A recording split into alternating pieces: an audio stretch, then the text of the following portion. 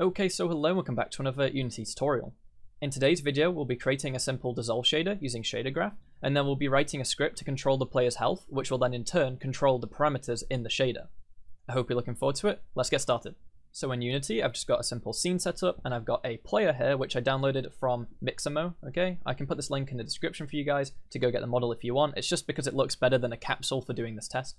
And this player has joints and surface, they call it, okay? And these are two different parts of the player that have different materials, which means we have to make sure we apply this shader and material to both parts. We have the joints, which is the kind of darker red, and then we have the surface, which is all the lighter red stuff. And currently these are using the built-in lit shader, but we need to replace it with our own shader that we'll make in shader graph right now. So to create the shader, we'll right click in our project and make a new shader, PBR shader. And we'll call it shader graph underscore player. Okay, we can open that up and I can make this full screen. Now this isn't going to be a full shader graph tutorial where I explain exactly what every node does and how to use it, you know, in every single situation. It's just going to be specific for what we're doing here. And let's first of all start setting up our parameters. So one we're going to need is a vector1, which is the same as just a normal float, and we're going to call this health. Okay, now the first part is just the name you see in the inspector and the name you see in here. And then this reference is what it is in code. So if we want to change this value in code later, we have to give it a string, a name that we can remember. So I'm going to call it underscore health. Okay. The default value of health is 1. So I want to make this work for any character in a game, regardless of whatever their max health is. So this is going to be effectively a percentage between 0 and 1. So 1 means full health, 0 means no health. I'll make it a slider in the inspector between 0 and 1. And that's all that. Next, we're going to want to allow the person to change the color just of the material. So we'll just make a simple color, expose like this, just how it is, that's fine. And another color for the edge, which is going to be the kind of glow effect as the thing dissolves. If you don't give it an edge, it kind of looks a bit weird. It's just like a very sharp cutoff. So we're going to give it an edge, and we'll make this another color. But the color is we're going to make it glow. So let's call it edge color. Okay, I'm going to actually use the British spelling of color, like so. Okay. And this, we're not actually changing this in code, so we can leave it with as the default name. Let's change the mode to HDR, which allows it to have glow, and we'll also just leave it as default colors for now, it's fine. And these are our 3 parameters that we're going to be using in our graph. Okay, let's start making the graph. So first thing to do, we'll just chuck the color straight into the albedo. That's what gives the material its main color. Then for the dissolve effect, we want some randomness, so we're going to use the simple noise node. And it's a bit too grainy right now, so we'll turn this down to maybe 20. Okay, and I'm going to plug that straight into the alpha being the transparency. Now, for this to actually have certain parts of the mesh which is visible and certain parts which isn't visible, then we actually need to control this alpha clip threshold value. Okay, so what we're going to do, let's just reset that back to 0. We want to use our health to control that, but rather than plugging our health straight in, the problem is right now, what it would do is when the player's full health, the mesh wouldn't be visible, and when they're dead, it would be completely visible. We need to invert that, so we can use the 1 minus node to invert that. Okay, and then we can plug that into here. The next thing we want to do is make the glow effect. So we want the glow effect to effectively be the same as the noise here, but with a slight bit around the edges. So what we can actually do is we can take this value and we can add a very small number to it, so maybe something like 0.02. Okay, you can tweak this if you want. And this little extra bit, we will then plug into a step node. And it's very hard to see right now without tweaking the value, so maybe if I go to health and we say the value is 0.5, here's what we get, okay? So this is what the actual dissolve effect is going to be like. So if I can't actually just drag this number around in here, but you can see if I go 0.1, then 0.2, if I keep going up, it'll slowly become more noticeable. You can actually see down at the bottom here the preview. Okay, so if I go 0.5, this is, you know, roughly visible. Some of it is there, some of it isn't. So to do the glow, we want to take this, we want to put this into the emission. Okay, so that'll give you this white line around. Now this add value here is going to determine the thickness of that. So if we put 0.5, it's really big. 6, 7, 8, you can go bigger. It's up to you. But we want it to have a color of our choice. So the way you do color is by multiplying. So we have our edge color over here. We want to multiply this, okay, by the output of this step. And the problem is now that obviously Over here, we need to put this into the emission as opposed to the step going straight in, which will actually give it the color. And currently our edge color is black, so let's make it red. And we can even increase the brightness to make it glow. Now we don't see the glow in here actually, so let's do that in the editor in a minute. But the point is, this is it. It works now.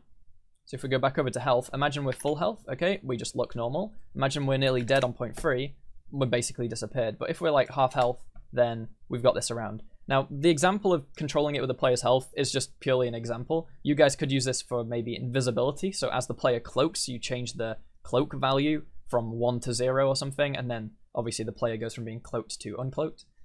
So let's leave the default value as 1, save the asset, and we can get out of this somehow. I'm kind of stuck in here. Let's not maximize. There we go. Go back into the scene. And now we can start applying the shader to the materials we're using on the player.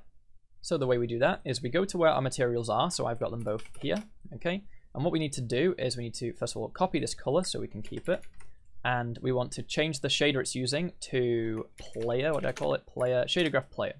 And then I change the color to be this. And then the edge color to be what I want. Now, notice how when I drag the slider, that material starts doing the fade effect. Now, I can see the edge color here. Let's increase the brightness. There we go, looks pretty cool. Okay, so these are the settings I want. Now, this health value should be changed in code, and we want it to change at the same time that we're doing the same thing on the joints, okay? So let's copy this HDR color. So it's just 191 and let's say 4. So I remember what it is. 204, we'll go with that. So let's go to the other material, copy this, change it to player. So paste that color in and change this to 204 on the intensity. So now we can do the exact same thing here, okay? So now we just want to change both these values in code at the same time as the player's health changes. So I've made two scripts that I've put on the player. One is the health script and one is the health dissolver, so I can separate the two things out. Let's quickly write the health script first. So the health script has a serialized field private int for the max health, so we can set that in the editor. We also have an event that we raise that passes through two ints, where the first int is the current health and the second one is the max health. And then we also store the current health as a private int. We have a set health method that takes in the value of health to set. We set it, and then we raise the event. Okay, so we pass through, as I said, the current health and the max health whenever the health changes. Of course, in the start method, we set the health to be our max health. That'll also raise the event to make sure that when we write the health dissolver script, at the start, it will have the health set to be max. For the deal damage method, we will take in a damage amount to deal, and all we do is we set the health to be the max between the current health minus the damage amount or 0. This is just a one-line way to basically reduce the health and make sure it doesn't go below 0. If it does go below 0, then 0 will be bigger than this, meaning it will be set to 0. This mathf max I use all the time. It means set this value to be the biggest number, the maximum number out of the two parameters. So if 0 is bigger, it'll do that, otherwise it'll do these two. So yeah, this is just a quick, simple health script. Obviously nothing happens when the player dies. That doesn't really matter. Now we just want a way to visually use this. We're going to use this health change event. So whenever the health changes, the health dissolver will listen in for that, and it will adjust the material's health value accordingly. So we need reference to the health script, obviously, to subscribe to the event. And we need reference to all the renderers, because we could actually just do this in code and say in the start method, get all renderers in the children, but I've decided to just pass them in the inspector. There's only two anyway. So we need the renderer for the joints and for the surface for the rest of the player.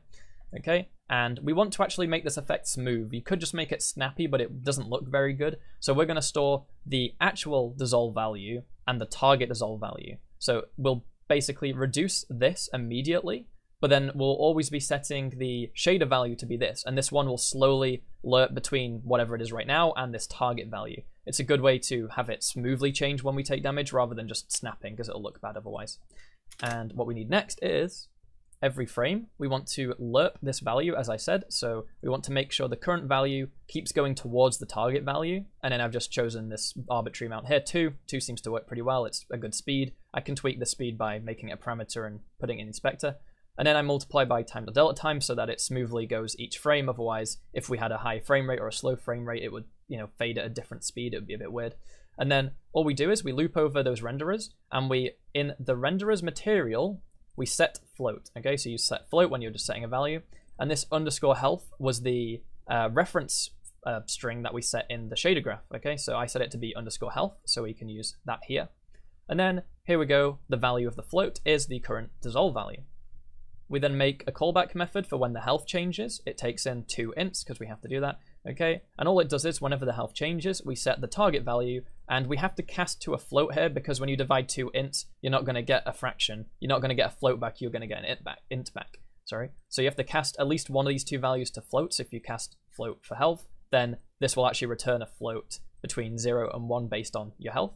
And the final thing to do is just subscribe and unsubscribe from the events. So we just stick in on enable and on disable. We subscribe to on health changed and unsubscribe from on health changed, calling this method.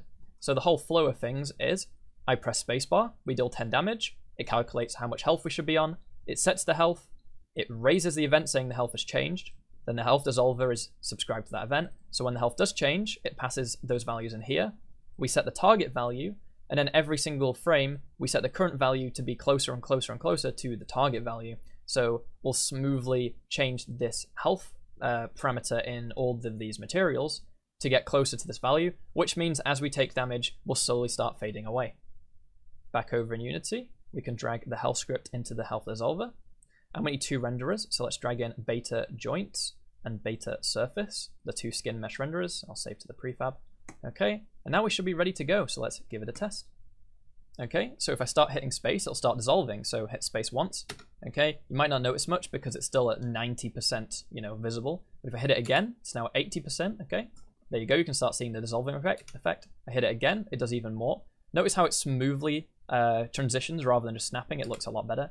Hit space again, I'm starting to fade away even more, and more, and more, and more, until finally, one more time, I'm gone.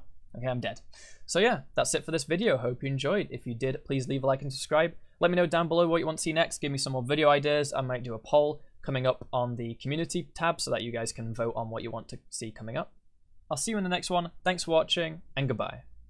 But of course, before I go, I've got to thank my patrons. Special thanks to Taylor Rustio, Francisco Lira, John Salig, Liz Kimber, Ansikan, Sam Marcus, Matt Fryer, LN, Fabian Reno, Malvin, Sumran, David McDermott, Exit, Josh Folsom, Beardodai, Dustin Miller, Rack, Yarosleta, and Rene.